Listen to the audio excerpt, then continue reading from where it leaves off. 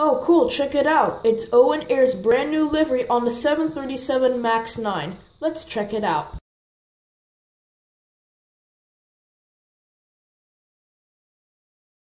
Now let's get into further detail. On the front, the big white rectangle is supposed to say Owen, not Owen Air, just Owen. Doesn't that engine design look cool? The tail of the aircraft is supposed to be the Owen star. It also shows up on the Owen Air logo. I used the nether star for Owen stars on the tip of the wing and on the engines. In the middle of the fuselage, it's supposed to say Going to Utopia, and finally, on the back, it's supposed to say the ODOT logo, and then underneath it is the aircraft markings.